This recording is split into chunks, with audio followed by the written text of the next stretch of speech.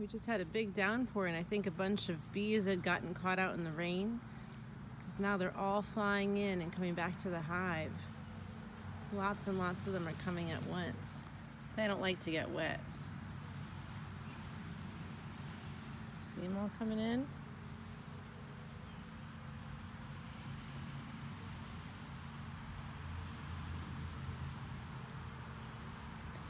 Now that the downpour has turned into a drizzle, I think they feel safe to get back to the hive. The sun had been out, it was beautiful. We were about to have a picnic outside. We packed our lunches and we grabbed a picnic blanket, and we were about to walk out the door when, as they call it, the floodgates opened.